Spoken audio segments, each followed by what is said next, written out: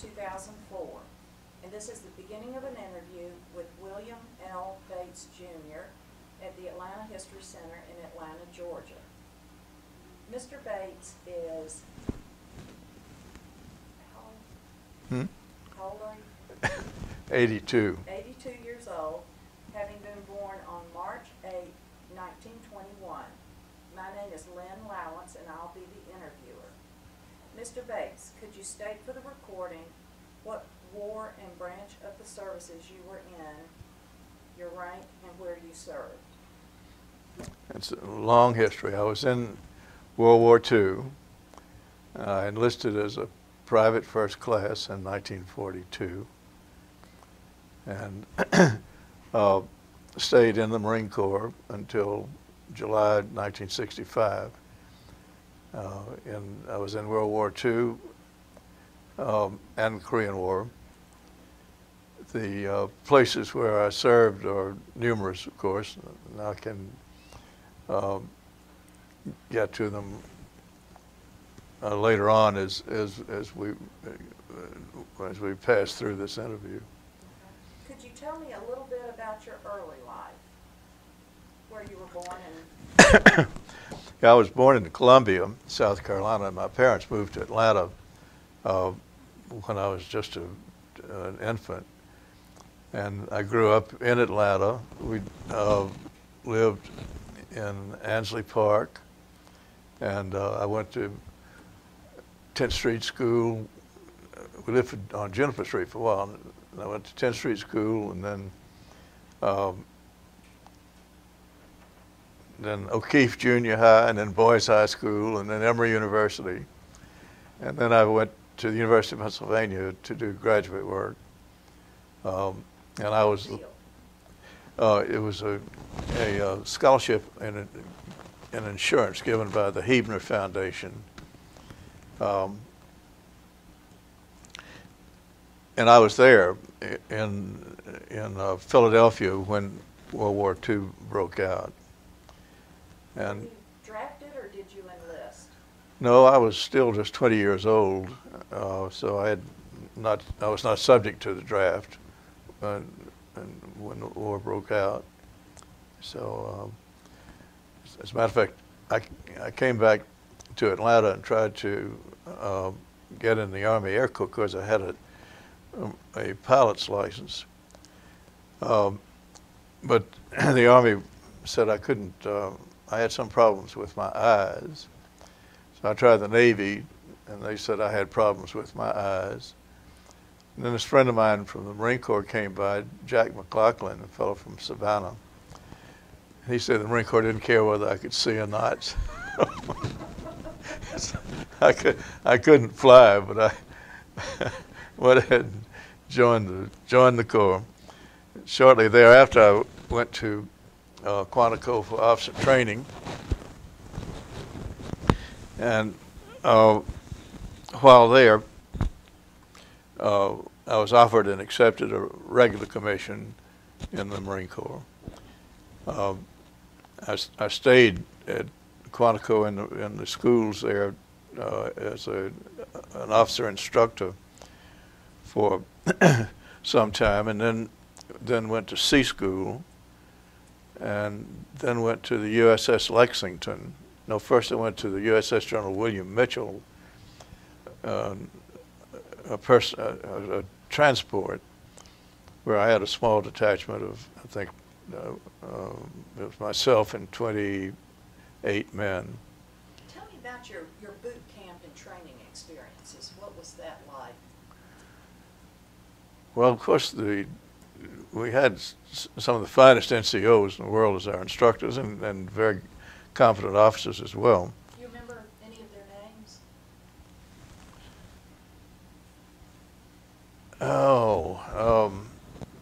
It was Felix Daniel was a gunnery sergeant. A fellow by the name of Adamitis was one of our sergeants. Villarreal was another one. Eubanks was a platoon leader. Stout was a platoon leader. What makes them stand out in your mind? You know, it's hard to say. Probably the fact that they had such complete integrity as individuals. They were all very hard on us, physically and mentally, but only to toughen us, I think. And it was a very rewarding experience because you really did leave behind civilian practices and come into a different culture, which is what the whole thing is about. What would a typical day have been like? Well, we'd get up, I think probably about 5 o'clock, then go out for the morning run, which was generally a couple of miles, and then come in for breakfast. Then we would have classes in various military subjects all throughout the day, and then secure at night around, I guess, 5:30 or 6, and have supper and go to bed.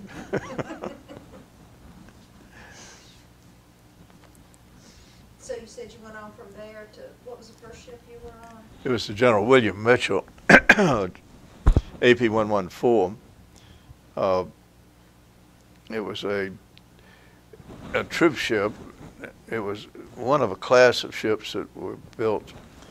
This particular ship was manned by the Coast Guard.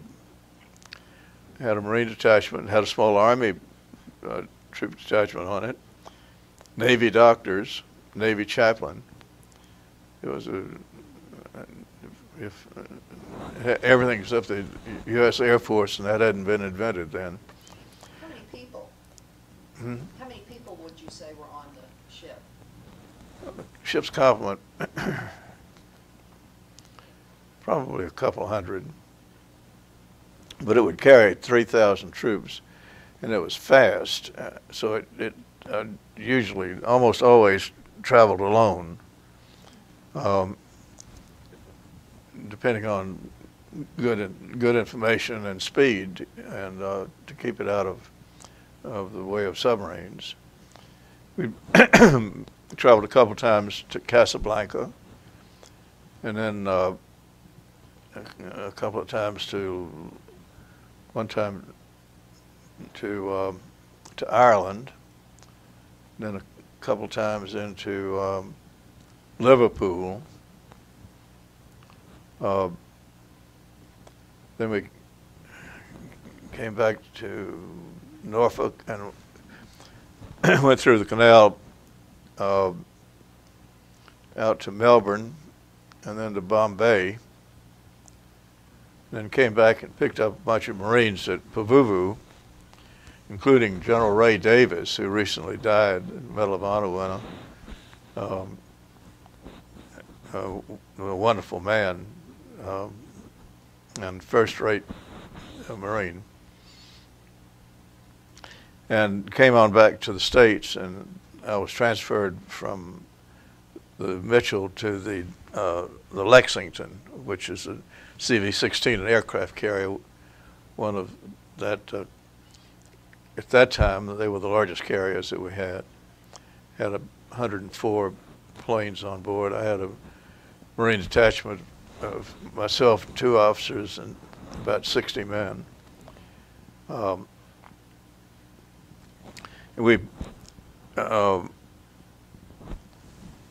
joined the ship in Inuitak, which is an atoll out in the middle of nowhere. And we went into the Philippines for a little bit, then went up and participated in some raids against the Japanese homeland. Do you remember when this was? Oh, this would have been in late '44, probably, or maybe mid '44. And then we came back to the States to get some repairs done. Went back out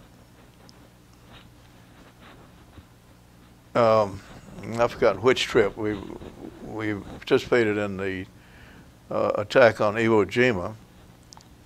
Could you tell me something about that? Describe that.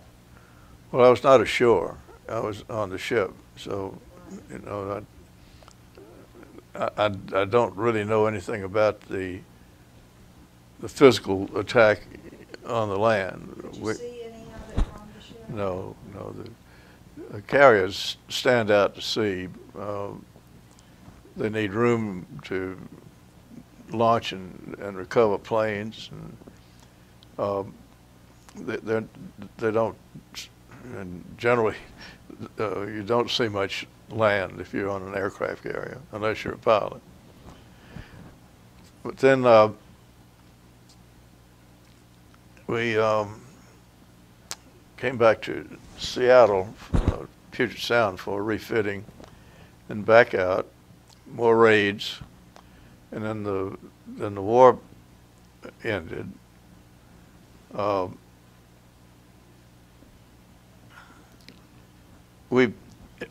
remember that we had just gotten the word that the armistice was being signed, and then we heard over the speaker system that there was some bogies coming in, and Halsey was aboard, and he said are they bogies? And the answer was yes, sir. And he said, well, shoot them down, but do it in a friendly fashion.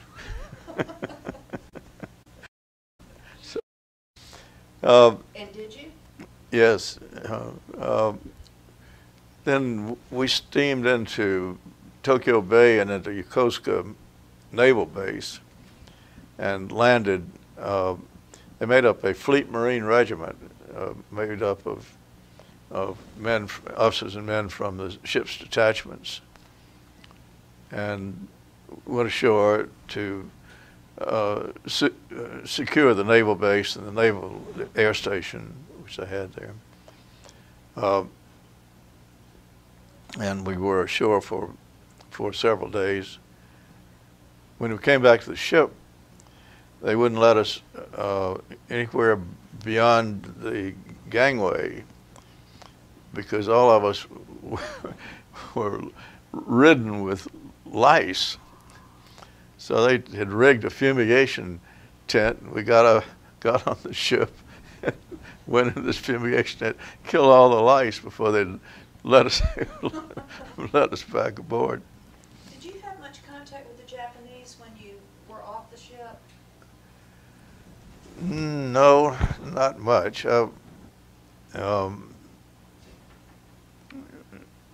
They were very peaceable. I went with a bunch of fellows in a Jeep, and the Jeep broke down near nightfall, and I sent the others back, and one man stayed with me, not really knowing what was happening. It got cold, and so we went knocking on a couple of doors, and this Japanese invited us in and gave us some tea, and we were waiting for hopefully somebody to come out and rescue the Jeep and us. And this tough-looking Jap walked in, you know, and he looked at us, and I thought, I think maybe we got some little trouble brewing here. And then he said, either one of you from Chicago? He said, I've been in this place now for 3 years, and I want to go home. Oh my goodness. So he had come over, and it was longer than 3 years. He'd come over to get his fiancée, and the war broke out, and they kept him. So, but after the Lexington, I went to Troop Training Unit Atlantic Fleet, and was there for a while. Then about a year, I guess. And then I was sent over to headquarters U.S. European Command, which at that time was in Frankfurt am Main, supposed to be getting ready to move to London, which never happened. But we were there for about 18 months, and then we moved to, the headquarters moved to Saint-Germain-en-Laye, a little town near Versailles, just outside of Paris. And what year was this? That would have been in 1950. How did No, you decide- no. 1950 was the Korean War.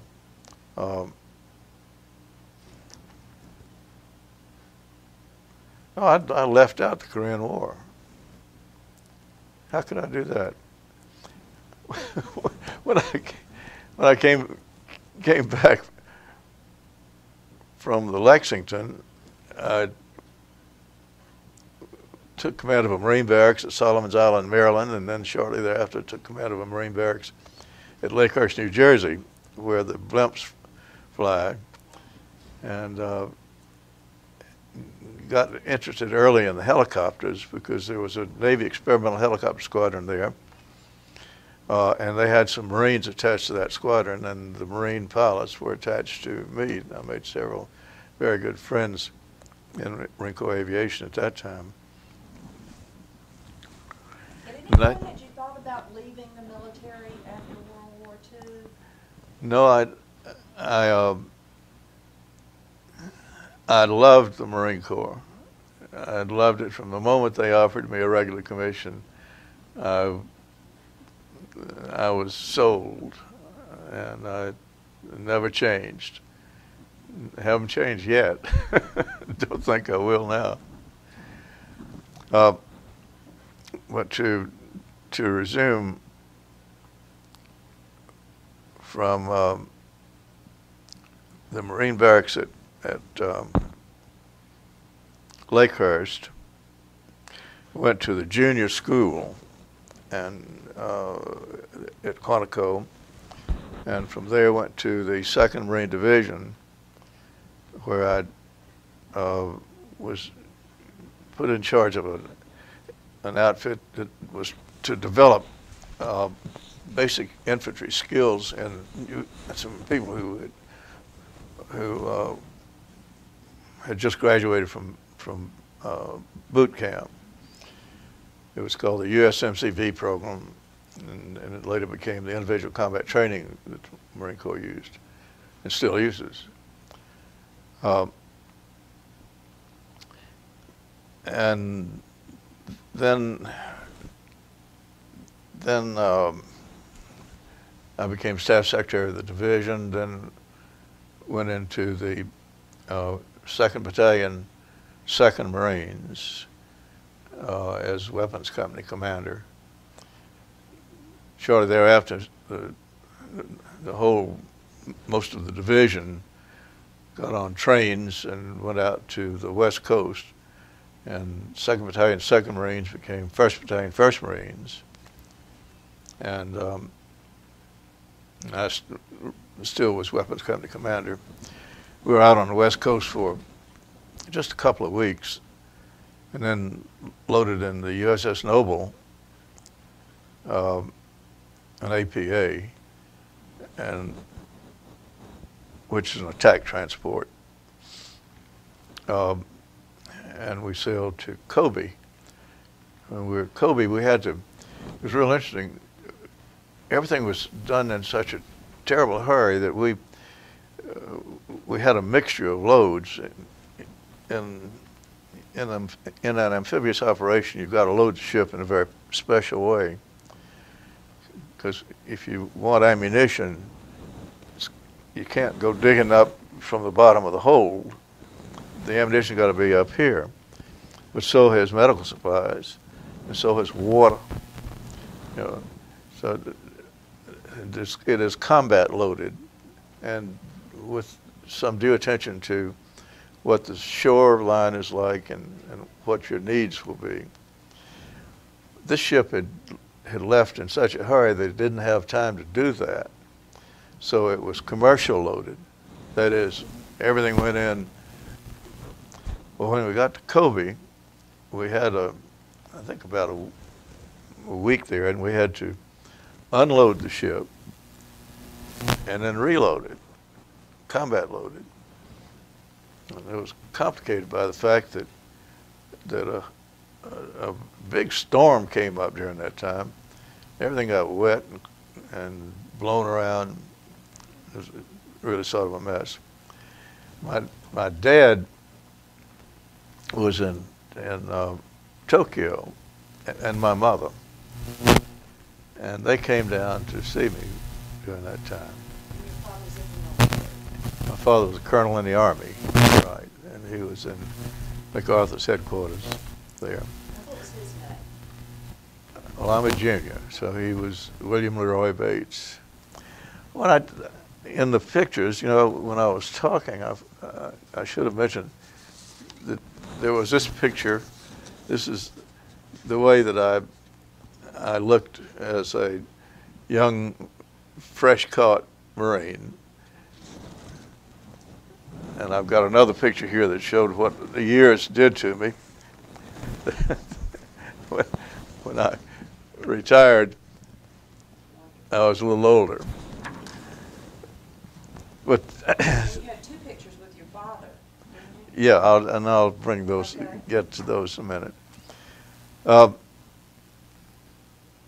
We then sailed for Korea and made the Inchon Landing, and it was really interesting because the landing was made primarily at night. Oh gosh, a good friend of mine landed on Wolmerby Doe, which is a little island that stuck out in the middle of the harbor during the day. I can't remember his name, but then our regiment was due to land on the southern part of the beach. The whole thing was complicated by the fact that they have a terrible tide there, I think about 21 feet, and the bottom is mud, so that if you get stuck in the mud, you're there. So you got to take advantage of the tide at its height.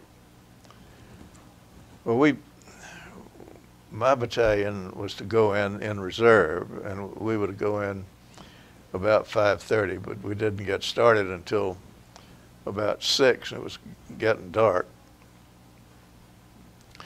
The boat wave commander apparently didn't have good instructions, because we went in and I could see 2 islands on our right, and they should have been on our left. So I told him to come about, because I was in the 5th wave. The first waves went on in, and they were landed in the wrong place, landed in some salt pans, and had a terrible time. We came out, went around the the islands, and found Blue Beach 3. And instead of being the 5th wave, we were not only the first wave, we were the only wave for a while. But we ran into very minor resistance, you know, a couple of shots around. We had one guy who was hurt a little bit. And then some other people came down. Then some of the people managed to work their way down the coast. And we finally managed to get most of the battalion together. Then from there we went on into the attack toward Yongdong-po, which is a town on the other side of the Han River from Seoul. And moved pretty rapidly there. We had a wonderful bunch of people in our battalion. The Able Company was commanded by Bob Barrow, who later became Commandant of the Marine Corps, Becker Company was commanded by Wes Norrin, ended up a colonel. Charlie Company is commanded by Bob Ray, tall, thin drink of water. It's funny. People always seem to think that the thing they do worst is the thing that they do best. Ray would always tell me that they were the most caught up, put together company in the world, that they always were not only on time, but ahead of schedule. They were never on time. They were always late. But, you could point to the watch, and Ray wouldn't believe the watch. Good man, first-rate man. My executive officer was a guy named McIntyre, who was this cold, stiff drink of water.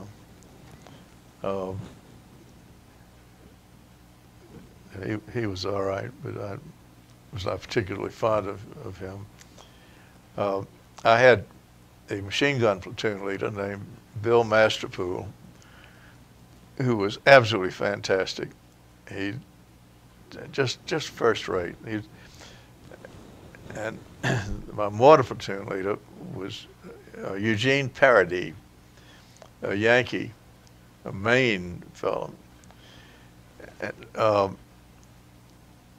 and brilliant. He devised a way to increase our mortar support in a battalion at that time, and still pretty much so.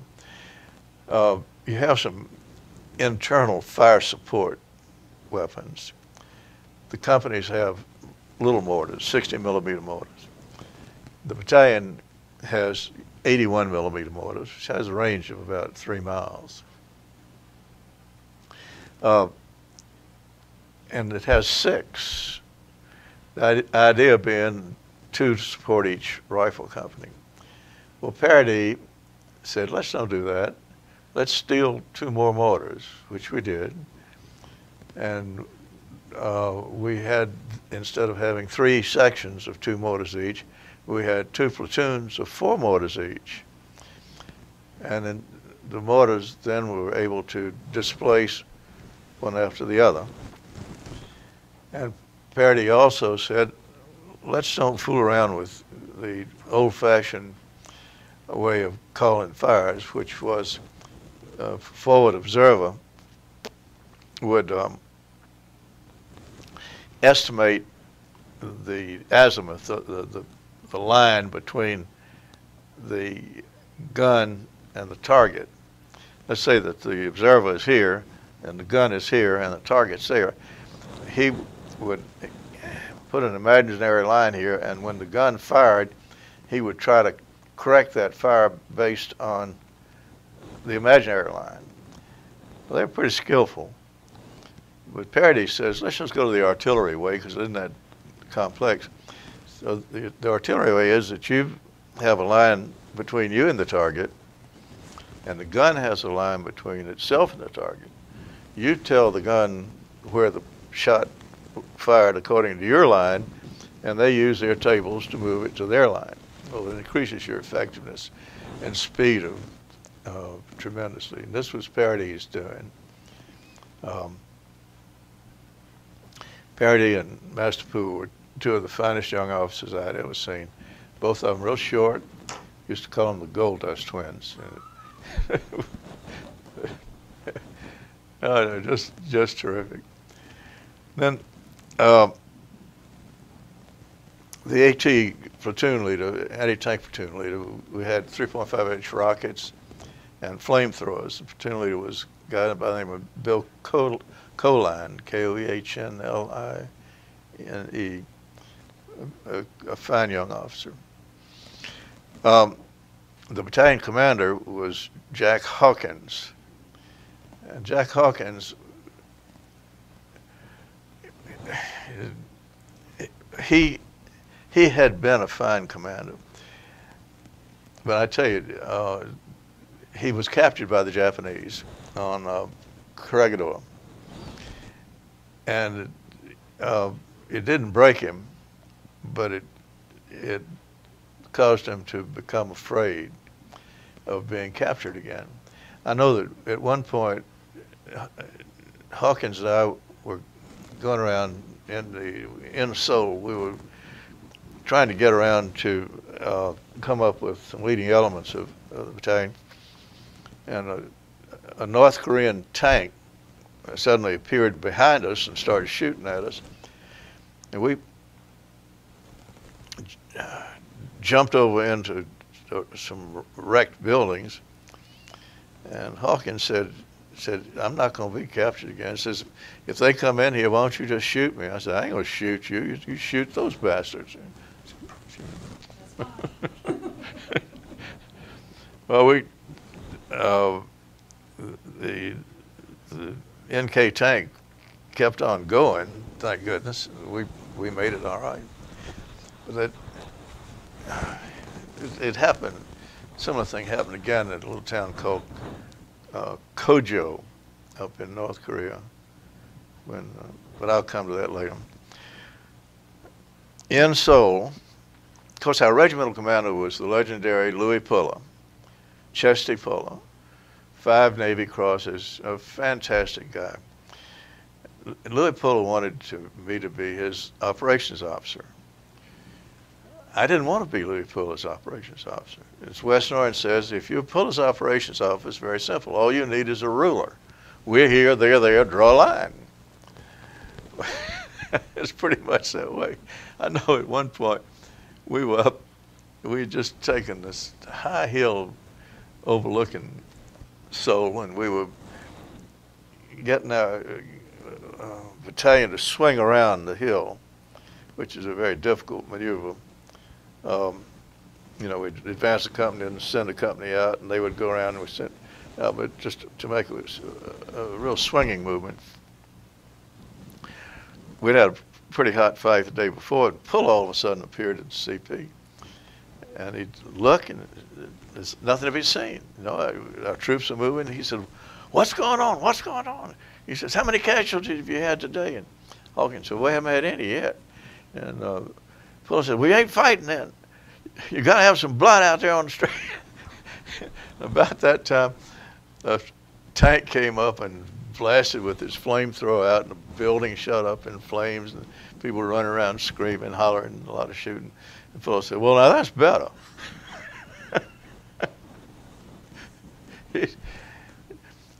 Fuller was something.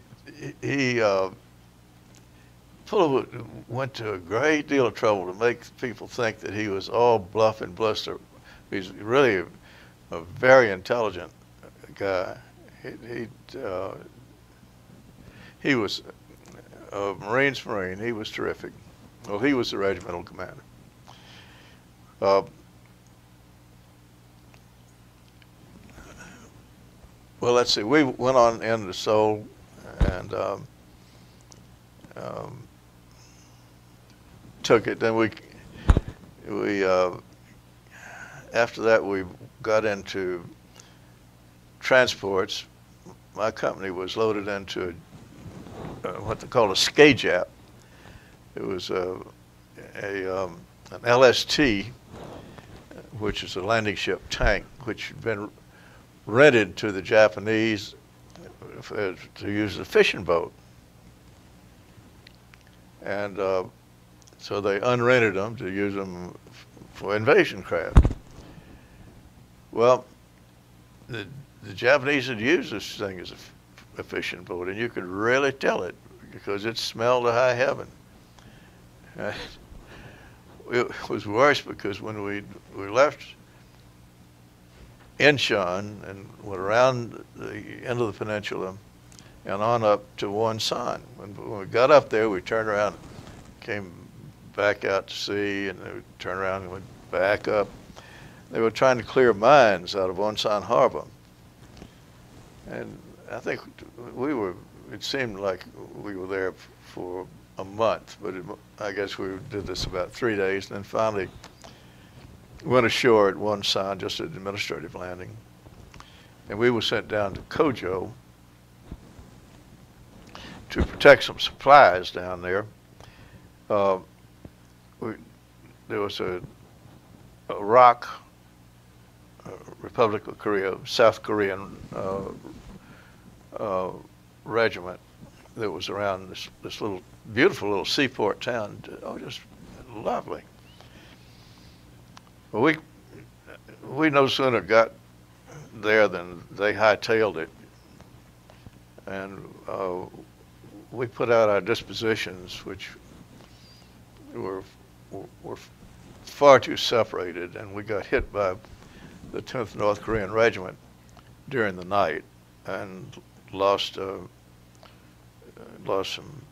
people that we shouldn't have lost, in my opinion. And then Hawkins got the wind up and wanted to go back to one side, and a couple of us said, no, we're not going to do that.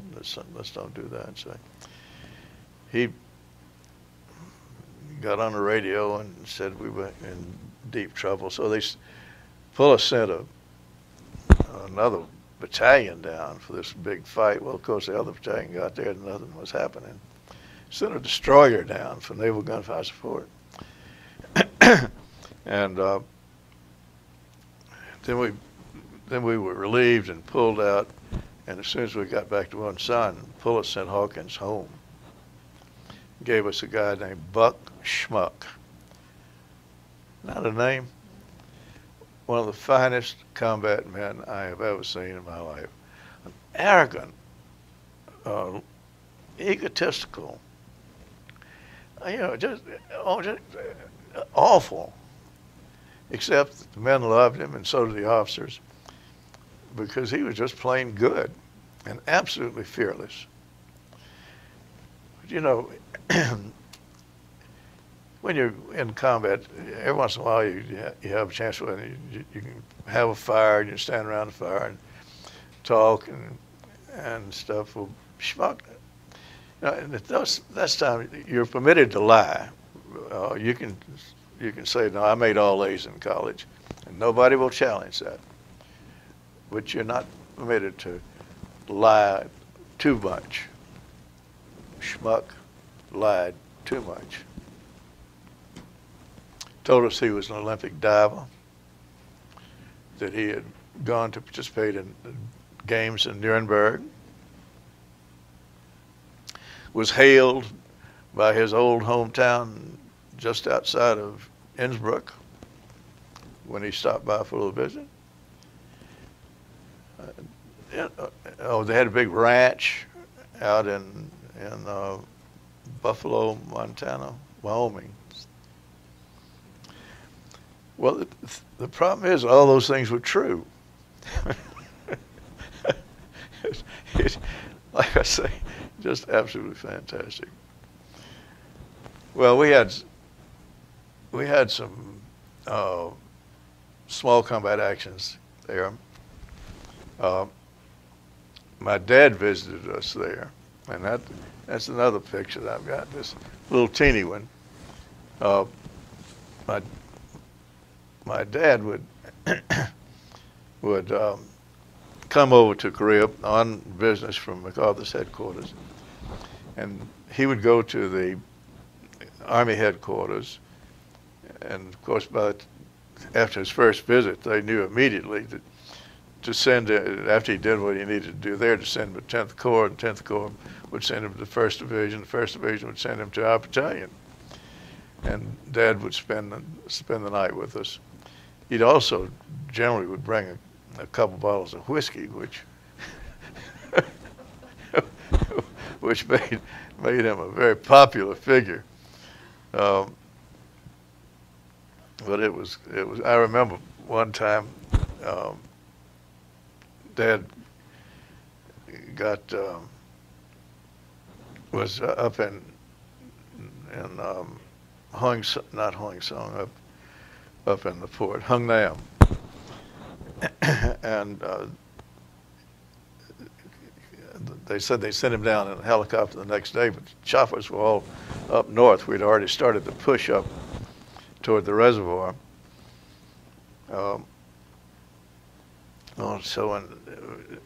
So I got a radio message And I thought, well, hell, I'll just go get him. So we were about 20 miles south there, and I threw a couple of rifles in a Jeep. And my Jeep driver was somewhere. I couldn't locate him, and night was approaching. And I wanted to get Dad and get back because there were guerrillas all through the area. So I raced up there and found Dad and got him in the car, checked him out in the rifle, and said, "Now look, there are some guerrillas, but let's go." I said, we'll be able to make it back pretty much by nightfall. And Dad said, "Let's go." So we got in there. The only bad thing that happened was that we weren't attacked, because Dad and I felt that there was no force in the universe that could possibly beat us. We were damn fools. It was lucky that nobody wiped out our fannies. Oh, but he was a great guy. Well, we then went on up toward the north. The division already had sent the 5th Marines, were way up around Udamni. All of this is around the Chosin Reservoir area. And these are high mountains. There are mountains up there around 5,000 feet, and the terrain is very rugged. You know, it's not a nice, gentle mountain. It's chopped. The 7th Marines were at Hagaruri, and most of the 1st Marines were at Kotori. And we were the tag in. We had been cleaning up some stuff in the south, and we were the tag in and went up to a place called Chenhungni. We had some probing attacks from the Chinese, but we sent out some combat patrols and some fires, and pretty much pushed them away from us.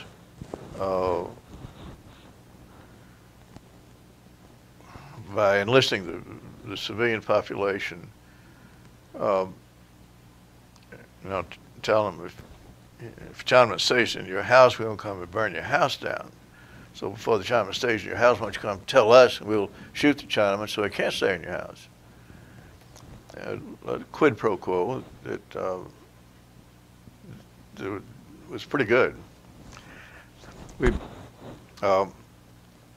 But then of course the Chinese came in with massive forces, and the division was told to retreat. You know, O.P. Smith said, "We ain't retreating, we're attacking in a different direction." Well, that's true, that we were attacking because all of us were surrounded. You can walk any way you wanted to, you'd be in the attack.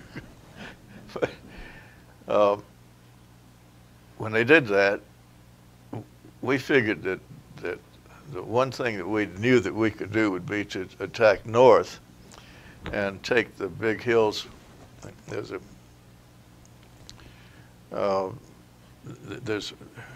a road, and you've got to use the road to get wounded out, etc. And the road is just the road's no wider than these 2 tables. And you know, the drop-offs is 1,000 feet here. It's road's essential. When the road came from Kotori out around this thing, was a big mountain here, but a distance from the road, and we had gone up there a couple days before and registered artillery, including some stuff, I think, from the 92nd Armored Field Artillery. To this guy, Colonel LeRoy, an Army fellow, great guy, had this 8-inch howitzer battalion. And then 155s were there, and we had registered some good fires on, sort of blown the Chinese off that hill. But we needed to go up and attack the hill because the road came back and then made a deep switch in, and there was a bridge. The engineers had come up and repaired this bridge when Schmuck and I went up to make this reconnaissance. And they cleared out just as the Chinese were coming to collect Buck and myself and the squad that we had with us. But we figured pretty certain that the Chinese weren't going to let that bridge stay, and they didn't. And of course that was a choke point. But if we got up on the hill, we could protect the people working on that bridge, so that they redid the bridge. They dropped bridge sections from aircraft, and then muscled them into place so that people could get past this. This bridge was at a penstoke station. The Inchon Reservoir and another reservoir fed into penstokes, big tubes that, using the force of gravity, to turn turbines to produce electricity. And that was still functioning. And there was an inclined railroad. But at any rate, we went into the Schmuck and I had reconnoitered this place along with Bruce Sigmund, the S2, a guy named Tobin, who was the artillery forward observer, a few days before. So we had a good idea of the terrain. And we went into the attack and secured the hill. And then the people started, our men started coming out from Coterie, and Bob Chaplet, I think, was Lieutenant Colonel Chaplet was one of the first people that made contact with us. And the division, it was cold. I don't know whether you realize, it's hard to realize how cold really is. We were up there,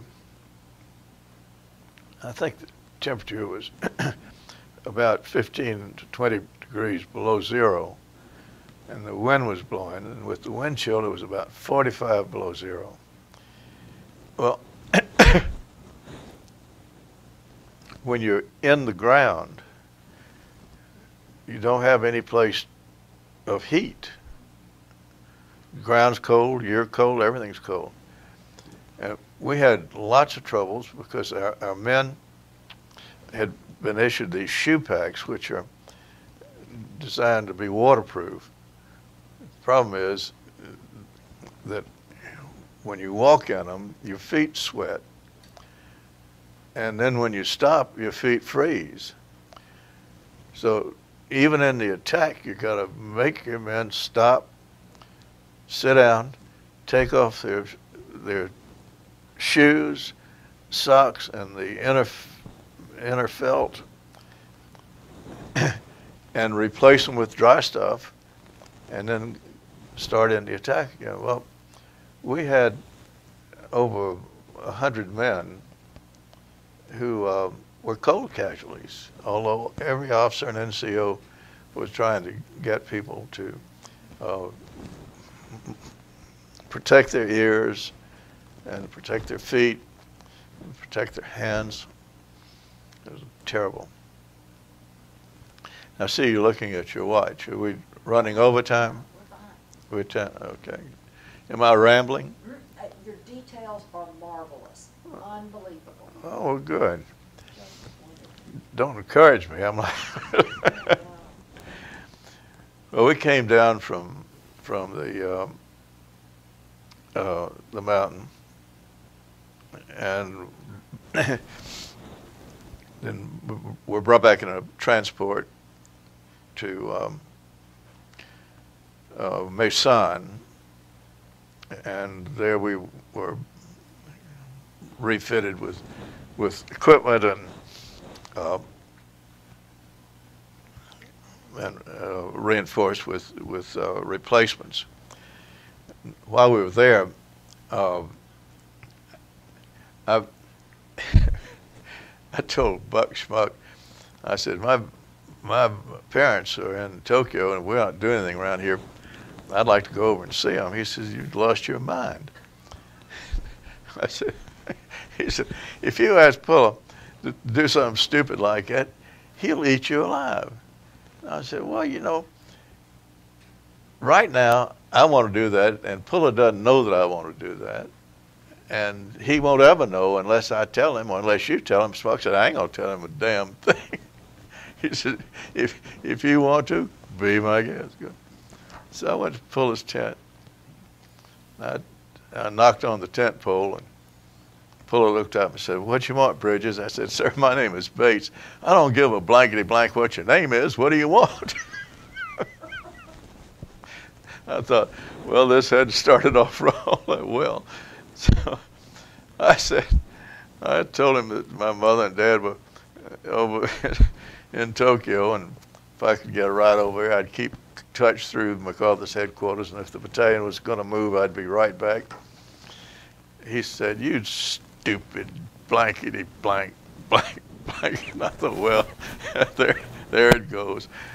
He said, I don't understand. He said, how anybody would be so blank stupid as to sit here at Christmas time when his mommy and his daddy are only a few miles away in Tokyo. I don't understand. He got on the field telephone and cranked it up and said, give me the general. OP, this is Louis. He says, I got this fellow here. I want to send him to Japan to see his mommy and his daddy. He says, his name is Bridges. I said, sir, my name is Bates. He says, I don't give a damn what your name is. So, the next morning I was on an airplane heading for Japan. And, I got over there and called my parents, and they were not there, and I called. There was a Navy fellow named Bruce Odell, captain, and they were old-time friends of ours. And I called and talked to his wife. She said, your mother and dad are at the big Japanese hotel in Tokyo. I can't think of the name of it right now. He said, we're going to join them in a few minutes. Why don't you go there? And I said, I'll go there. So I had a Jeep and found the manager and said, I'd like to get some of the smell off if it's possible. And would you tell my dad that I'm here? Well, shortly thereafter, Dad came steaming down. So we had a big reunion, and then went up and saw Mother. And I had a couple of days with them, then went on back to the battalion. So we shortly thereafter, we went up a little bit north of there to an area that the North Koreans had infiltrated, and they were doing a lot of guerrilla attacks. We never could figure out quite why. We don't know whether they were cut off or what, but at any rate, they were raising Cain with all the little communities around there. Bruce Sigmund set up his intelligence network. You know, he went to all the little villages because it was time to ship the rice, and he said, look, we'll protect you and your rice if you'll just keep us informed about these folks, because if you don't, they'll come in and they're going to burn your rice. And so we started getting pretty good info, and we were chasing the guerrillas and chasing them pretty much out of the county, I guess. But then Ridgeway came, and the tempo of the war changed, and that was a good thing. And we went up from this little area of Yuesong Andong to Wonju. I went up in an ambulance. I had been sick as a dog, and the battalion surgeon said that I should go to the hospital ship. I was had pneumonia, and Buck Schmuck said, Bill, the surgeon says you ought to go to the hospital ship, and he said, I'm going to just leave it up to you. He says, we need you, because we're going to go into the attack. We just need you. So you make the choice. And I said, I want to go to the hospital ship. He says, I'm goddamned if you're going to go to the hospital ship. We'll send you up in an ambulance.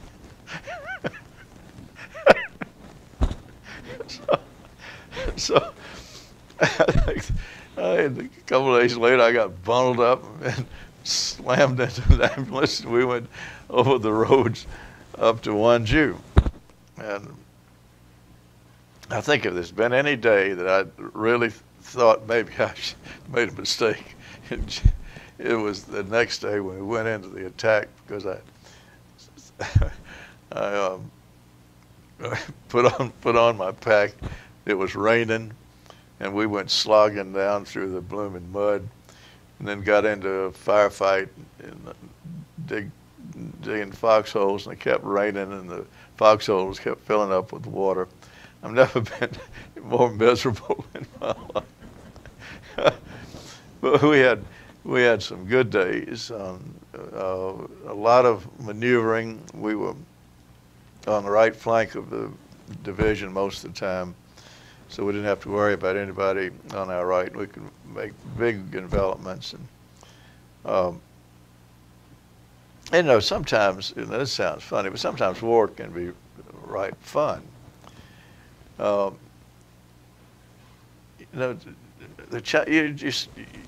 dealing with some Chinese who are retreating. So you attack at 8 o'clock in the morning. You have 5 minutes preparation, go into the attack. He shoots a little bit, and you shoot a little bit, and he retreats. And the next day you start at 8 o'clock in the morning, a little fire. And the next day you start at 8 o'clock in the morning. And the next day you send troops way out at 3 o'clock in the morning to come in, and then you start your attack at 8 o'clock in the morning. The Chinese start running, and you wipe out a company.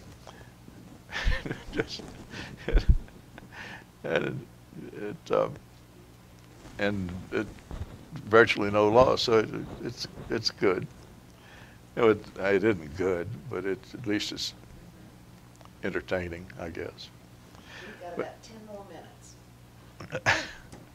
10 more minutes. Well, I'll tell you about probably the most difficult battle that we were in. When the Chinese started their spring offensive in April of '51, they broke the 6th Rock Division on the left flank of our division, and there was nothing between the Chinese and Pusan, period. No forces. There were large quantities of Chinamen who were coming in on the left flank of the 1st Marine Division. The 1st Marines were in reserve, and we were sent out to refuse the flank, to bend the flank back and to protect against the Chinese. There were literally thousands and thousands of them. My battalion was the first to go out and the furthest. We were supposed to be married up with a battalion of 7th Marines who were going to come up on our right, and the battalion of the 1st Marines were going to come up on our left. Both of them got stopped by the Chinese behind us. And we were out there by ourselves under extremely severe attack. We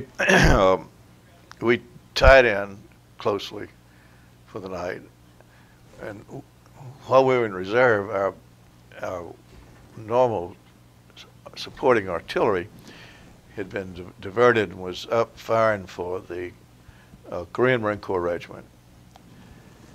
So on the way up, we stopped by and talked to Buzz Weinkoff, the artillery regimental commander, and he said, well, I'll give you the 155s. I'll give you 2 of them, and then we'll put some more of them on there.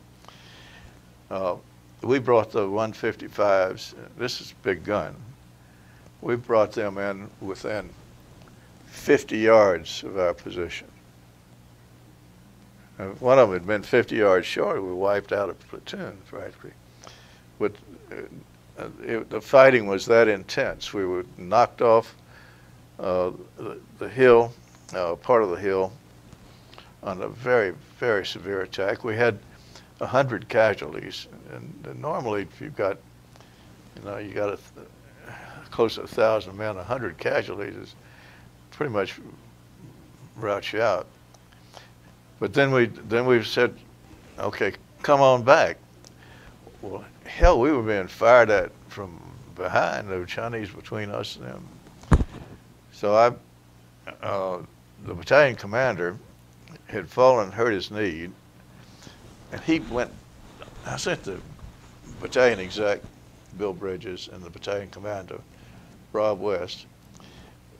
We had some tanks and motor transport. We loaded the wounded into the motor transport and sent the tanks along the road with a platoon of Baker Company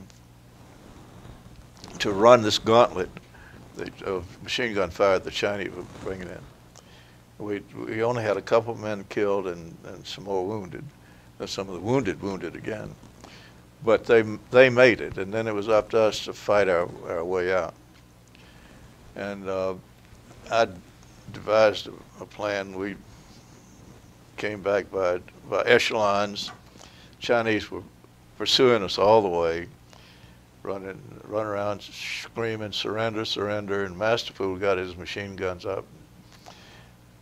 Beautiful job. And that was great. That was one of the big disappointments. I was recommended for the Navy Cross for that operation. And the Navy Cross was awarded, but it was awarded to the battalion commander who wasn't even there. That happens, but not very often. I never did have any respect for that regimental commander who did that. Well, at any rate, here. Tell me about the ribbons that you have on. Well, these are personal decorations. This is a Silver Star. This is a Bronze Star with a combat device. This is Air Medal. I got the Air Medal for reconnaissance flights. And this is a Navy Commendation Medal with the combat device. I didn't show this picture, did I? No. Me in combat gear, and my retirement. Beautiful. And how about the two with your father? Well, I sort of skipped over those, That's but okay. my dad, when I was promoted to colonel, my dad pinned me on one shoulder with his Army Eagle, and General Ray Murray put a Marine Corps Eagle on the other shoulder. And from then until I retired, I wore an Army Eagle on one shoulder. And when did you officially retire? Oh, long ago, in 1965. Is there anything else you would like to say to finish up? I think I've said too much already. Oh, no, I didn't mention this book.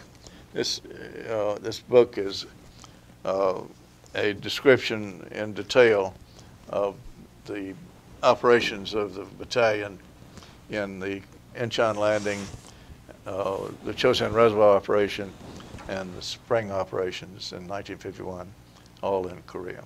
And the original is in? The original of this is in the Marine Corps Museum at the Navy Yard in Washington. That's where Well, thank you so much. We appreciate you coming and sharing with us.